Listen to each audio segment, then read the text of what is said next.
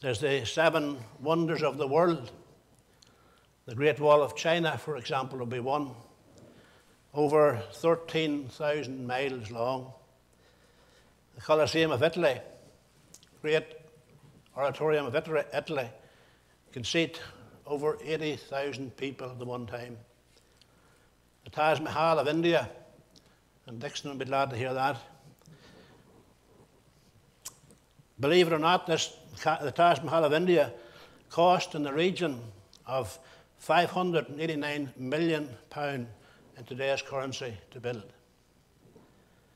Great wonders of the world. Then there's the pyramids in Egypt. And then there's the Christ the Redeemer in Brazil, overlooking the cities there. You know, the great pyramids of Egypt were a wonderful height at the time. They were over 481 feet high. But through time, that has dropped quite a bit. Because of erosion and other causes, they have sunk quite a bit. But you know, this morning I want to think about something that's far greater than any of these things. Something that time will not erode. Something that time will not change. Something that we cannot damage. Something that is sure and steadfast. And that is our God. I want us to consider verse 28 and 29 in particular. Now, this is a rhetorical question that the prophet is asking here. And as God speaking to the prophet, he says, Hast thou not known? Hast thou not heard that the everlasting God, the Lord, the creator of the ends of the earth, fainteth not, neither is weary. There is no searching of his understanding. He giveth power to the faint. To them that have no might, he increaseth strength. I want us this morning just to consider our perception of God. The psalmist in Psalm 48 verse 1 says, Great is the Lord, and greatly to be praised. The children of Israel, before this passage was written, had lost their awe and their wonder of God. They had lost their awareness of God's greatness. They had forgotten what God had done for them. They had forgotten where they'd come from. But you know, they still had a perception of God. Everyone has a perception of God. I can remember one time when I was doing some outreach in Lisburn. I handed a leaflet to this man, and we got into conversation. He says, No, I wouldn't be interested in that because I'm an atheist. So we got into conversation then for a while, and the conversation developed. And he did accept that there was a God. But he says, that God has nothing to do with me, and I have nothing to do with him. And he says, I just leave it like that. So in a way, he had a perception of God. The sinner, the world in which we live, and us as Christians, I wonder what is our perception of God. As Christians, do we realize the wonder and the amazement that the God that we have? This God is the God of the universe. As Christians, down through the years, theologians and people have sought to describe God and lay out his attributes, and they have sought to describe the Bible to us and help us to study the Bible. We have universities, we have theological colleges, we have theological seminaries, we have commentaries on the Bible. But you know, really, we're only scratching the surface. We never could fully understand. We, with human minds, can never fully comprehend what God is like. The psalmist says, His knowledge is too wonderful for me. It's too high. I cannot attain unto it. But you know, we have got to realize that we have a God who is all-powerful.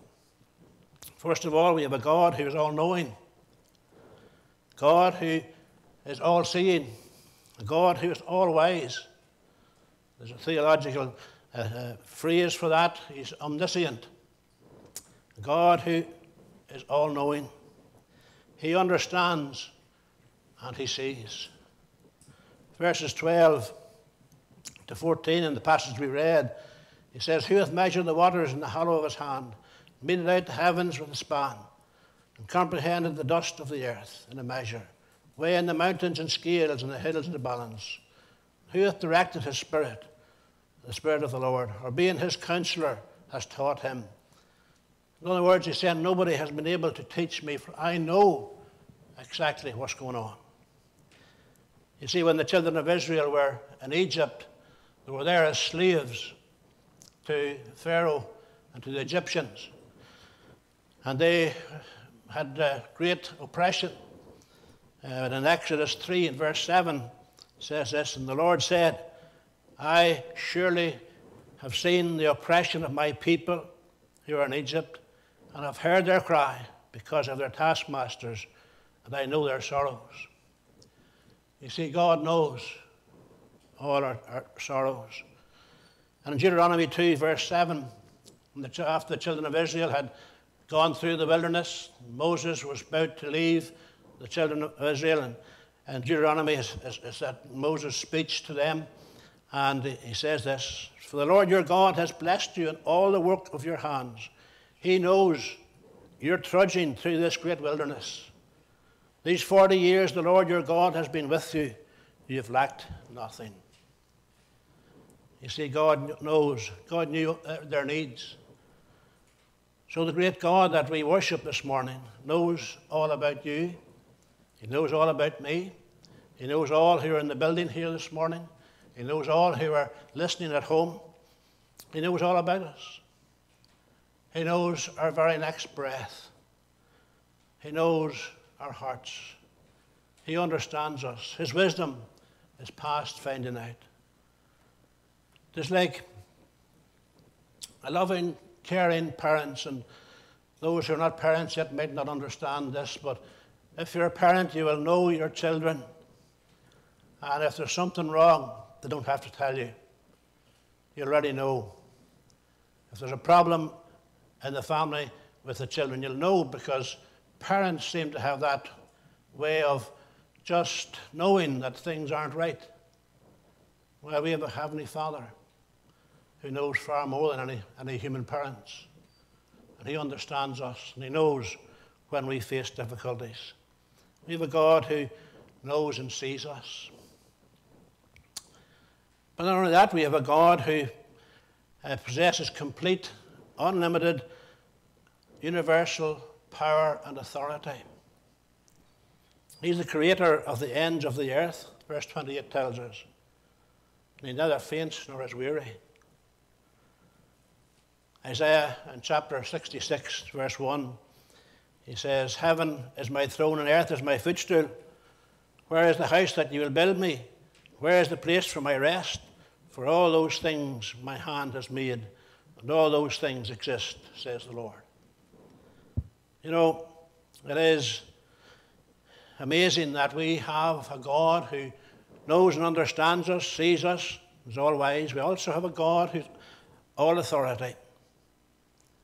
Although he is all powerful, although he is almighty, although he sits upon the circle of the earth and controls everything, yet we can come into his holy presence. We especially see this when he already knows and understands who we are. You see, God knows our failures. He knows our weaknesses. He knows that we were made of dust, but yet he loved us and he cares for us. And he's with us all of the time. Matthew 28 and verse 8 says, "Jesus came and spoke unto them and said, All power is given unto me in heaven and in earth." We have a God who's almighty, all-powerful. We have also a God who is present with us all of the time. He's continuously and simultaneously present throughout the whole of his creation. He's continuously simply means he's continuing without change, without stopping, without interrupting. It never stops. His presence with us never stops. Simultaneously simply means it's happening across the universe. Psalm 79, verse 5, the psalmist says, the hills melt like wax at the presence of the Lord, at the presence of the Lord of the whole earth. You know, his presence goes out throughout all the earth. His presence is so fully and wonderfully that the hills even melt at his presence. And Proverbs 15, verse 3 says, the eyes of the Lord are in every place, keeping watch on the evil and on the good. We cannot hide from God. Yes, we may be able to hide things from our wife. You may be able to hide things from your husband. You may be able to hide things from your friends, from other church members, whatever the case may be. You can hide things from other people, but we can hide nothing from God. He sees all of our hearts. He understands us, and he knows those that are his. He is a God who knows and sees us. But not only is he described as a God who sees all and knows all, is all-powerful, is continually with us, but he's described as the everlasting God. Verse 28 again says, the everlasting God, the creator of the ends of the earth. In fact, this is one of Isaiah's hobby horses, if you like, or one of his main themes throughout the whole prophecy, the everlasting God. For Isaiah 9, he described Jesus as the everlasting Father. Isaiah 9, verse 6 says, for unto us a child is born, unto us a son is given, and the government shall be upon his shoulders. He shall be called Wonderful Counselor, Mighty God, Everlasting Father, and Prince of Peace. He is the everlasting one, the endless one, the changeless one, the perpetual one, the continuous one, the permanent one. We have an amazing and a wonderful, incredible, amazing God. How does an infinite mind like us, who are temporary, who are on this scene of time for a short spell and then gone, how do we fully understand God? It's difficult for us. But God gives us that grace and help. God helps us in that He knows us, He sees us, and He is the one who will help us. Then to think that He is the one that gave His only Son, the Lord Jesus, so that He would die on that cross for us. It's absolutely amazing. We do sing that hymn, Amazing Grace, how sweet the sound, that saved a wretch like me, and once was lost, but now I'm found, was blind, but now I see. To think that this all-knowing God knew the kind of people that we were, and yet He loved us. When we come to the Lord Jesus Christ as Lord and Savior, it's wonderful and amazing to know that assurance that all is forgiven. The all-seeing eye of God sees us, but He forgives us. He never, ever leaves us, not even for 1 second. Matthew 28 and verse 20 says, I am with you always, even unto the end of the world. What is your perception of God this morning? What is your awareness of God? What is your discernment of God? What is your view or opinion of God this morning? The more we think we know, the more we try to learn, we realize that there's still more to go. Our feeble minds could never fully comprehend the full attributes of God. When you consider the omniscient, the omnipotent, the omnipresent, the everlasting, sovereign, loving, gracious, merciful God, what is your reaction? My reaction is this. As we sing sometimes in the hymn, by and by, when I look on His face, beautiful face, thorn-shadowed face, by and by, when I look on His face, I'll wish I had given Him more. More of my life than I ever gave before. By and by, when I look on His face, I'll wish I had given Him more. That is my thought when I consider the great God that I have. I'll wish I had given Him more. One of the things the Bible uses to point us to the greatness of God is is creation around us. The wonder of creation. Verse 28 again, the everlasting God, the creator of the ends of the earth. God's purpose for the wonder of creation is to give us proof of his existence. Romans 1 and verse 20 says this, for since the creation of the world, his invisible attributes are clearly seen, being understood by the things that are made, even his everlasting power and Godhead, so that they are without excuse. So, dear friend, if you're not saved, if you're listening to my voice this morning, you don't know the Lord Jesus Christ as your Savior, you are left without excuse, because the creation speaks for itself. Heaven tells of the glory of God, and the firmament, the sky shows his handiwork. If you go out into the sky at night and look up, you will see the handiwork of God. But man has used creation to try and show that God does not exist. The fact is that without God, man is unable to fully comprehend or explain the universe. They have tried on numerous occasions to count the stars, and still they're counting. Tried to count the galaxies, and still they're counting. They can't comprehend, can't fully comprehend the full awareness and the awareness of the universe. More and more scientists are beginning to accept the fact that there is some design behind creation. They're calling it intelligent design. But they're reluctant to say that this is God, the God of heaven. This is our God. This is the God who has all power and all glory and all authority. See, the wonder of creation has baffled many because they're still learning. They could never fully plumb the depths of the sea. They could never fully understand the awness of the universe and the sky above us.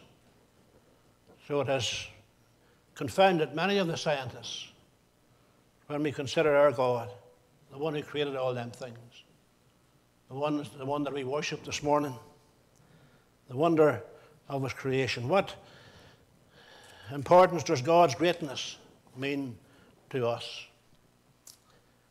You know, we as Christians, those of us who know and love the Lord as our Savior, sometimes fear comes. We often face fears and trials and problems and difficulties that seems to almost overwhelm us. Sometimes fear and apprehension of the future grips the heart and soul of God's people. Sometimes it is understandable. We all have our fears of what's going to happen. Many today has the fear of COVID-19. As you talk to people, all they're interested in is avoiding COVID-19. There's a fear of contacting COVID-19, but there's no fear of their soul. When we consider the sin and wickedness that is propagated as right and proper in our land here, we get fearful of the future. And you know, sometimes in our individual circumstances, we face those fears.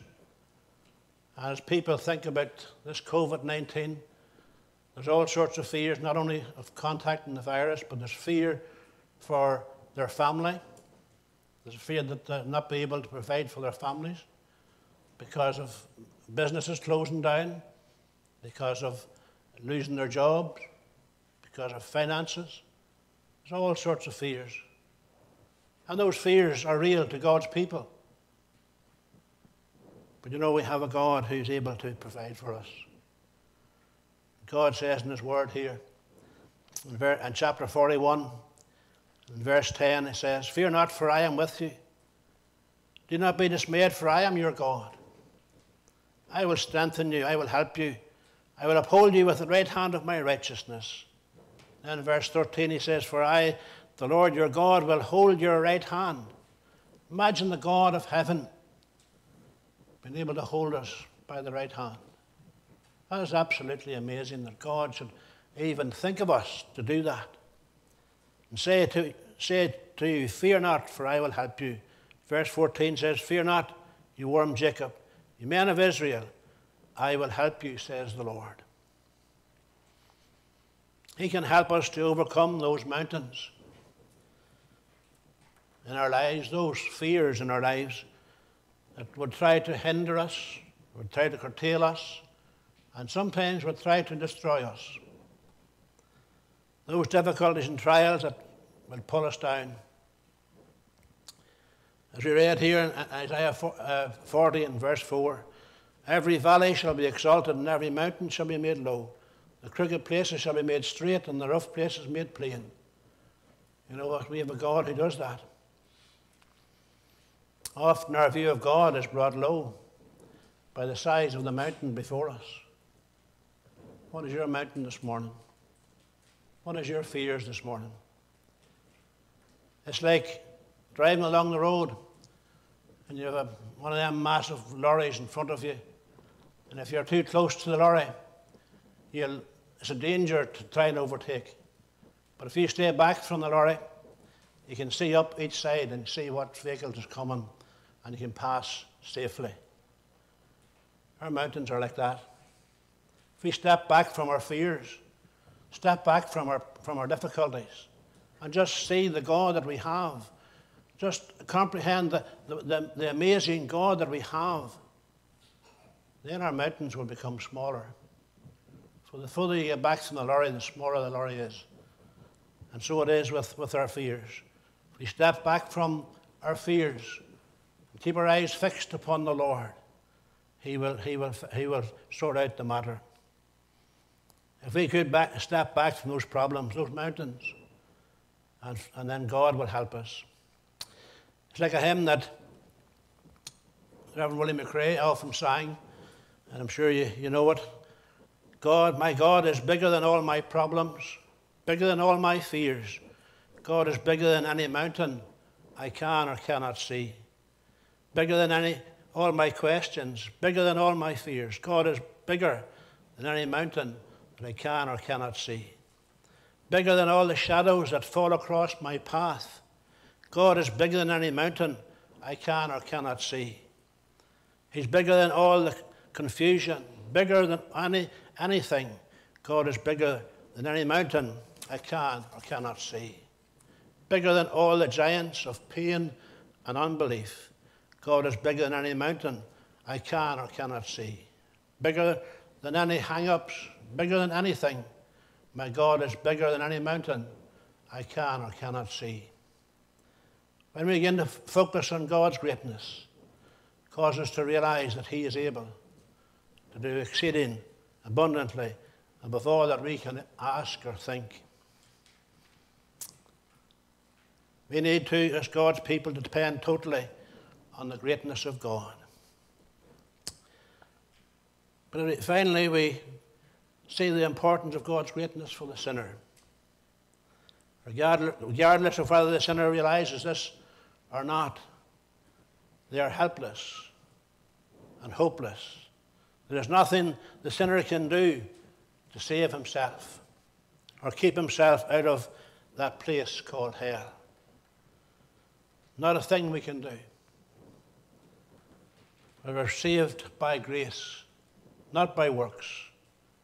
Sin is a cruel taskmaster. Its reward is death, an eternal separation from God forever and ever. Romans tells us the wages of sin is death. And that's the result of a sinful life. In that place where the worm dieth not and the fire is not quenched. God's greatness for the sinner is this, that He looks upon them with love. And He calls them to Himself. He's not willing that any should perish.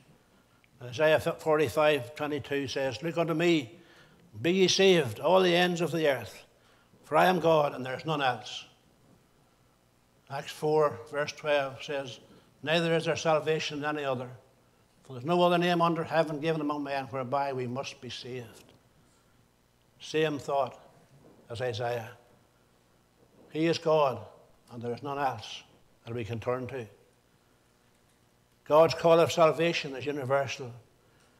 God is so great that if people simply look to him, turn from their sin, turn from the wickedness, and look to him and trust in him, and ask him to forgive them for their sin, repent of their sin and ask for forgiveness, he will forgive them. He will save them. That's because Jesus Christ, his precious Son, died for the sin, for your sin and mine. He died to take away our sin.